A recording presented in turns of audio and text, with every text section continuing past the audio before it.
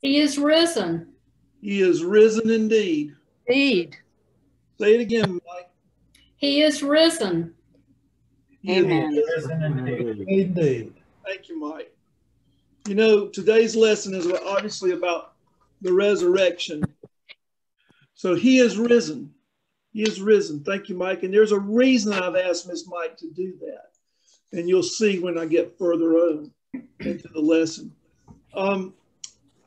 We had, there are 12 disciples, you know, and of course, when Jesus was on the cross, one had betrayed him, and that was Judas. And of course, he had taken his life. So there were 11 remaining disciples, and we may mention those as we go along. But I want to talk about who was at the crucifixion, who was at the burial of Jesus, who was at the empty tomb. And this is very important that we think about this, because it was women who were there. It was women. We don't hardly hear anything about men. There's one man that's mentioned. So it was women. There were women there who had followed Jesus from a distance. And John was there, the disciple. He was the only disciple that we have recorded as being there when Jesus was crucified. And John was the only one that we know about, but John's mother was also there.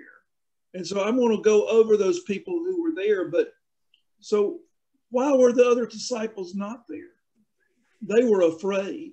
They had kind of dispersed and left because they were fearful that they might be next in line to be arrested. But for some reason, John was not fearful.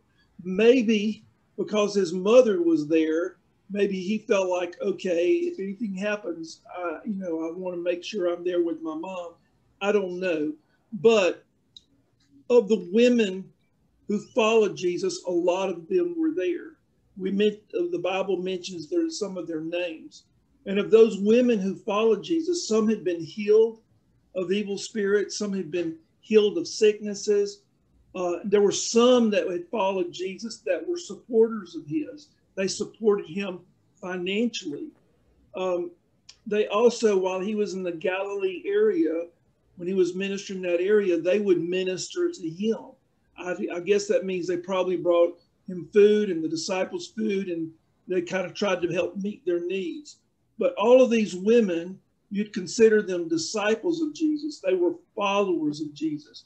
So the women who are named are these women. It was the Mary Magdalene, and she's always mentioned. And that's interesting too. Mary, the mother of Jesus, and her sister, these are the ones who are at the crucifixion that are mentioned. So this is the only time I've ever heard Mary's sister being mentioned.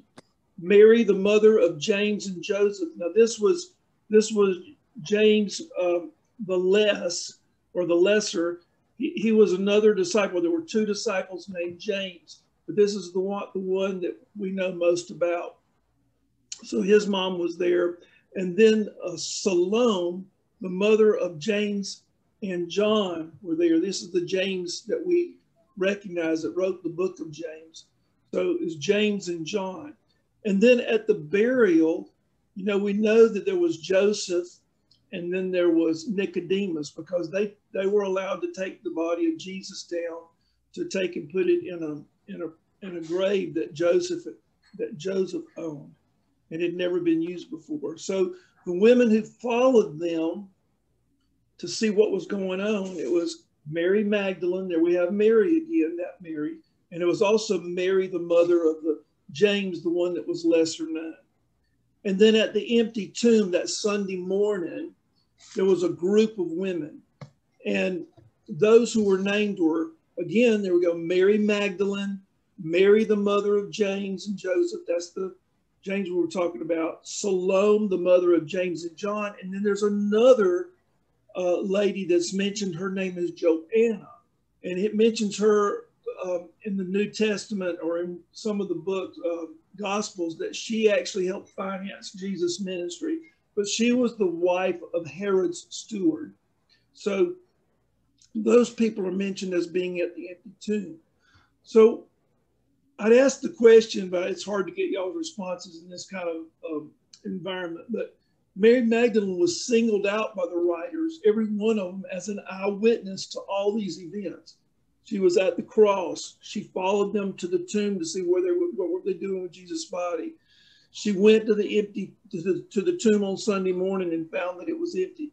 When when they found the tomb was empty, Jesus spoke to them, and he singled out Mary when he spoke to them. So I think the reason for that is Mary had probably a leadership role among those women, just like Peter had. You know, Jesus had done an amazing thing for Mary Magdalene. It said that he had cast out 7 demons from her. So that was significant. Now, the events at the tomb, I want to talk a little bit about the events that took place at the tomb. So here we talked about the crucifixion, the burial, the empty tomb, who was there. But I want to talk about what happened on that Sunday morning. What were the events that took place on that Sunday morning? So, and I just took the scriptures and I kind of bullet pointed these things out. And it was early on Sunday morning after the sun had come up. They had gathered up these spices and things to put on the body, which was the tradition to do. And on their way, they began to ask the question, who will roll the stone away? Because Mary Magdalene had seen that stone, or the stone that was going to be put in place, or the stone that had been put in place. And so they began to ask that question when they went. Of course, there were no men with them. Don't know why some of the disciples didn't come with them, because they came from the same place that everybody had gathered.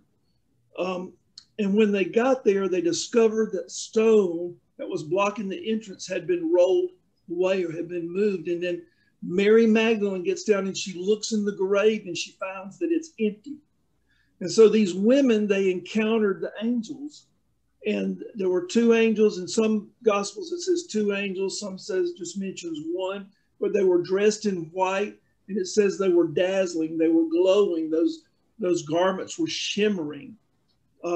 And the women, just like when anybody sees an angel in the Bible, they're terrified. It's obviously an experience that, you know, is just not normal. You know, it's not normal. And so that really shocked them. And so they were terrified by that. So I want to talk a little bit about what the angels said. What the angels said is this: the first thing they said, don't be afraid. And remember, when Mary, the mother of Jesus, the angel appeared to her, what did the angel tell her? Don't be afraid. You know, because they know that because of the suddenness of it, maybe their appearance, they know that people have a fear when they see them. And he said, I know who you're looking for. And another thing that they said, the angels say, this has come from several different of the gospels. Another thing that they said is, why do you seek the living one among the dead? The next thing they said is, he's not here, he is risen. And the third thing they said, come see the place where he was lying. You know, just to know that he's gone, he's not there anymore. Why do you seek the one among the living, or one living among the dead? That's because the angel was basically saying, he's not dead anymore. He is alive. He is risen.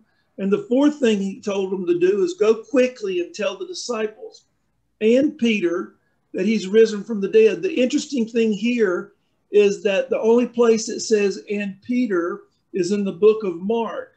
And you may not know this, but the book of Mark is probably, it was probably dictated by Peter to Mark, because Mark was very close to Peter. Peter often calls him like his son. So that's the only gospel that mentions Peter by name. Go quickly and tell his disciples and Peter. So I think Peter kind of wrote himself into the gospel there. And then number 5, it says, he is going ahead of you into Galilee. This is talking about Jesus. This is where Jesus told them that he would come and meet with them. And so the angel gives them direction to give to the disciples, go ahead into Galilee. at a particular place or area, and that's where Jesus would come and meet with them. So then in the Luke's gospel, it continues the dialogue with the angels, and it says, remember how he spoke to you. He said, the Son of Man must, and this is what Jesus had said, and he was reminding them of what Jesus would said. He said he's going to be betrayed and arrested. Jesus had said he was going to be crucified. Jesus said on the third day he would rise again. So the angel just began to remind them of what Jesus said. And then it says in Luke 24, it says, and they remembered his words. And they began to realize what had happened. You know, they had to be overcome by emotion. And so they did. They left the tomb quickly. They were still trembling and astonished, but I'm sure they were joyful at the same time. And they ran to the disciples, the 11 that were gathered, plus there were other people that were gathered there too. And they ran and began to go and tell them that. And during that time, or somewhere in this period of time, they ran into Jesus.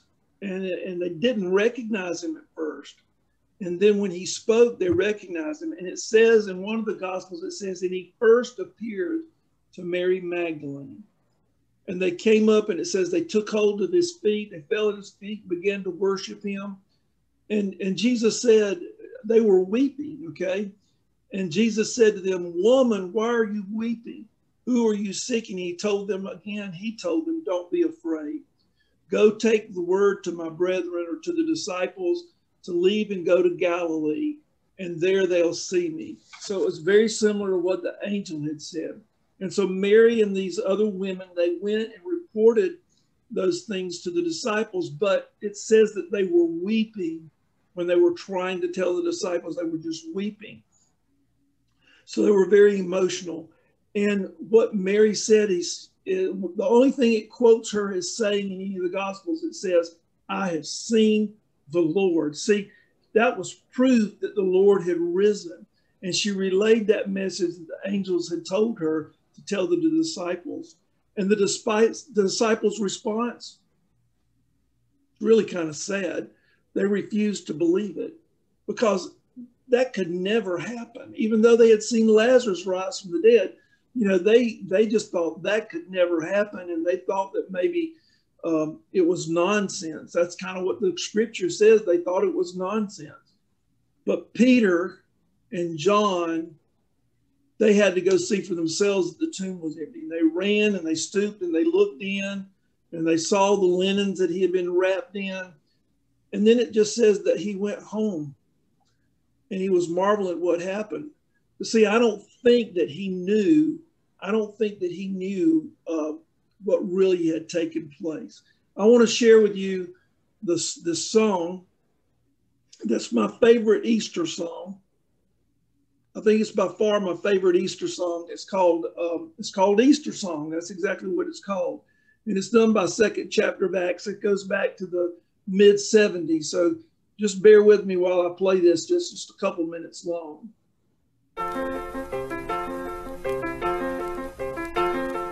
Hear the bells ringing, they're singing that we can be born again. Hear the bells ringing, they're singing, Christ is risen from the dead. The angel upon the tombstone said he is risen.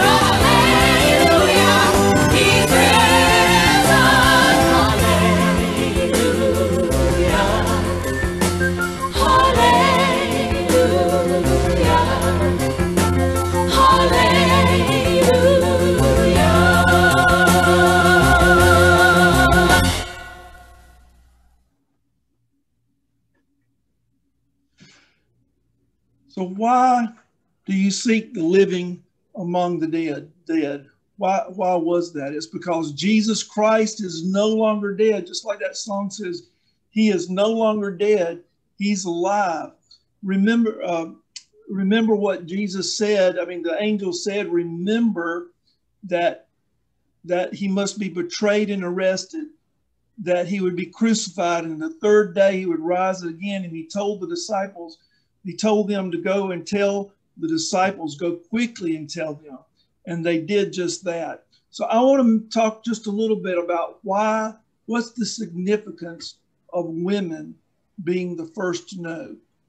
And this is very important. It's very important. God chose women to herald in the most significant event in history, and that was Jesus' resurrection. The angels told them to say he's risen, that he's alive. They were actually the first ones to see the resurrected Jesus. They were commissioned to go and tell about Jesus. So they were the first ones commissioned. Their discovery of Jesus and the empty tomb was not incidental. It was intentional. It was what God willed.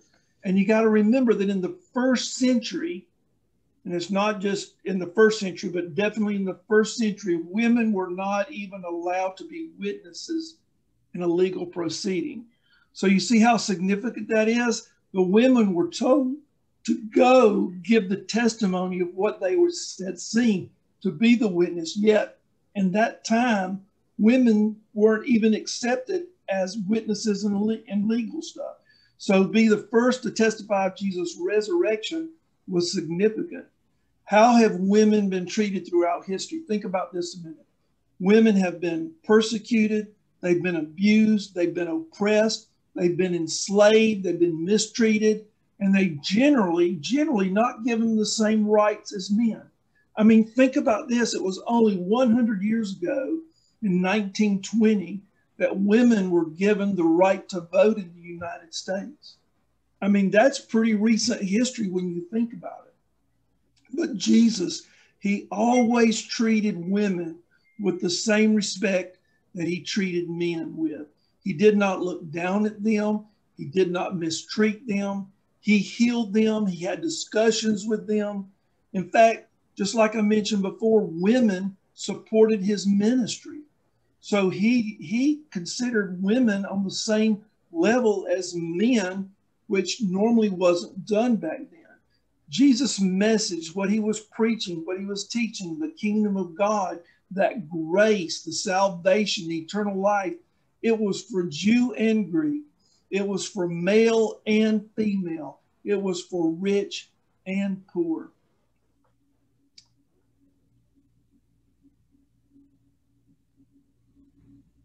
Jesus broke down the barrier of division.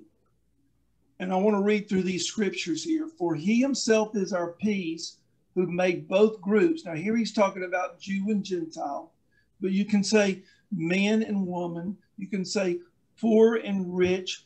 You can use whatever contrast you want to, but he broke those walls down. He broke that barrier down, or that dividing wall, by abolishing in his flesh the enmity, which is the law of commandments contained in ordinances, so that in himself he might make the two into one new man, thus establishing peace. One new person. It says man, but we know it's one person. And then we see this in Luke 4:18. Jesus came to set people free. It doesn't say men only. It says people free. It doesn't say Jews only. It's to set the people free. It does mention the poor here pretty much. But anyway, the Spirit of the Lord is upon me, because he anointed me to preach the gospel to the poor. He has sent me to proclaim release to the captives and recovery of sight to the blind, to set free those who are oppressed. And then Jesus, this Galatians 3, we'll see this. Jesus came to remove any barrier that existed between race, gender, and social status. Galatians 3, we read this: there is neither Jew nor Greek. There's neither slave nor free man. And here it is: there is neither male nor female, for you are all one in Christ Jesus.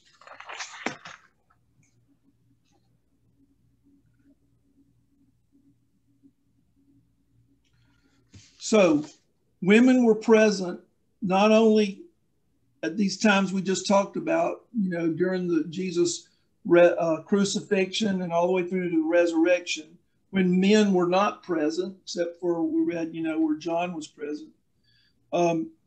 Women were present in the upper room on the day of Pentecost. There were 120 people gathered then. Women were used by God throughout the Bible. And in the growth of the New Testament church, we read about a lot of different women who were involved. In contrast to remember those first century traditions, testimony of women weren't valued, but yet they were the first to testify of Jesus' resurrection. They were the first to say he is risen. And they were given that task of going and communicating that to the disciples. Now I want to talk a little bit about the significance of the resurrection. The significance of the resurrection. The disciples, you remember, they were in disbelief when they heard about Jesus, when they heard that he wasn't dead, that his body wasn't in the grave. They were shocked. They were shocked by what they heard, even though Jesus has been telling them over and over again. They were just shocked by it because all of this that happened to Jesus just not what they had imagined. And even though Peter and John had seen the empty tomb, I'm not sure any of the disciples believed until they actually saw Jesus themselves. And when Jesus, I want you to think about this just a minute. When Jesus took on human flesh, and this may be a little different for some to grasp, and some of you may say, well, David, I already knew this. But it's just something that I've come to realize maybe in the last few years. But Jesus gave up his heavenly form when he took on the fleshly body. And when Jesus rose from the dead, he was resurrected in what? He was resurrected in a glorified body. So I believe Jesus eternally traded whatever his heavenly form was for that glorified body. And that's significant because Jesus gave up maybe more than we might have thought. He didn't just come here to earth and die and resurrect and everything's back the way it was. That's not what it was. It says Jesus had a glorified body just like we will have in the resurrection. And Jesus is the only person that has been resurrected for eternity. We know Lazarus was raised from the dead, and there's some other people that were raised from the dead that we've read about in the New Testament. It's probably happened over time too, where God has raised people from the dead, but eventually they would die again. So Jesus is the only person to ever have been resurrected into that glorified body. Our resurrection or transformation will not happen when we die. It'll happen when Jesus comes the second time in his second coming. We believe in the resurrection. We believe in eternal life. We believe in the hope, what we call the hope of glory. We believe in more than just this physical existence. And if not for the resurrection, our faith would be in vain. And I want to end with this scripture here. And it's in 1 Corinthians. And it's Paul's defense. It's Paul's defense of the resurrection. Because he was sending this to some of the Corinthians had maybe began to express some belief, or somebody had some teaching to come around that the resurrection is just isn't real. It's not true. We're not really going to be resurrected from the dead. We're not going to live eternally. But that's not what the Bible teaches. When we take the Bible in all its context, we know that every soul lives eternally. You're either going to live separated from God, or you're going to live with Christ and with God. So here's Paul's defense of that. And it's several verses, but I got it broken down, and hopefully you can follow it. He says, if we have told you that Christ has been brought back to life, how can some of you say that coming back from the dead is impossible? If the dead can't be brought back to life, then Christ hasn't come back to life. Yet we know, I'm interjecting this, we know that Jesus raised Lazarus from the dead, just to demonstrate his power over death. And it says, if Christ hasn't come back to life, our message has no meaning, and your faith also has no meaning. You know, there's people who don't believe in the afterlife and the resurrection. They believe that when you die, you just die. And I don't see how those people have any hope in living their life. Then he continues, in addition, we are obviously witnesses who lied about God. That is, if Jesus didn't really resurrect from the dead, because we testify that he brought Christ back to life. But if it's true that the dead don't come back to life, then God really didn't bring Christ back to life, which we know he did. Certainly, if the dead can't come back to life, then Christ hasn't come back to life either. If Christ hasn't come back to life, your faith is worthless, and sin still has you in its power. Then those who have died as believers in Christ no longer exist. If Christ is our hope in this life only, we deserve more pity than any other people. But he says, but now Christ has come back from the dead. He is alive. He has risen. He is the first person of those who have died to come back to life. That is, in that glorified body. He says, since a man, and that's talking about Adam and Eve, brought death, a man, being Jesus, also brought life back from death. As everyone dies because of Adam, so also everyone will be made alive because of Christ. This will happen to each person in his own turn. Christ is the first, then at his coming, the second coming, those who belong to him will be made alive, then the end will come. Christ will hand over the kingdom to God the Father as he destroys every ruler, authority, and power. He is risen.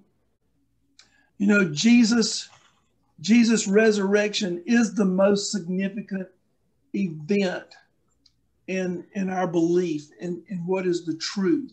It's the most significant event. And I don't think it's any mistake that he had women be the first to testify to that.